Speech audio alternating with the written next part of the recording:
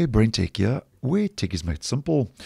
So the stable version of Microsoft Edge up until recently had a feature called image enhancement, which, as I have mentioned previously, according to Microsoft, when this feature is turned on, which it has been turned on by default up until recently in the browser,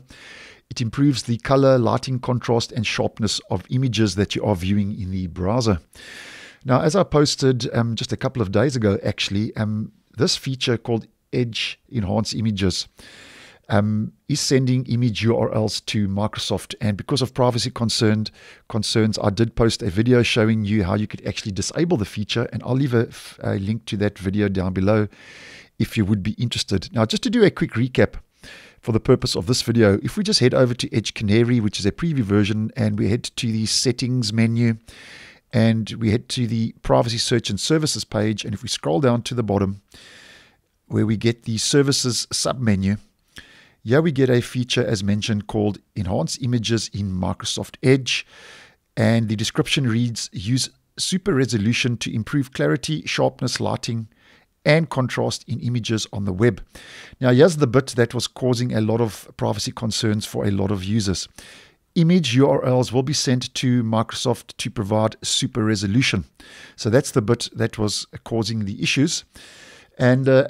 according to Microsoft, though, although it does say it will send those image URLs to Microsoft, Microsoft does mention over on their Microsoft Docs page regarding this image enhancement feature that when it is turned on, Edge will encrypt and transmit image URLs to Microsoft servers to perform image enhancement. They do say, though, that no user identifiers are included in the requests to these servers,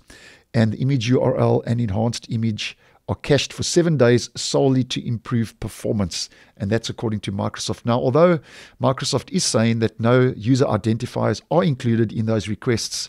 to their Microsoft servers, as mentioned, according to privacy concerns and negative feedback by a lot of users, they have now removed the feature from the stable version, which is currently on version 114. So if we just head quickly back to the settings, privacy search and services, we scroll down to the bottom, where we get our services submenu, you can see now that the enhanced images with Microsoft Edge has now been removed in the stable version, and that, as mentioned, is according to negative feedback regarding privacy concerns. And at this stage, it may be reintroduced in the future, we don't know. But obviously, if Microsoft does bring back the feature,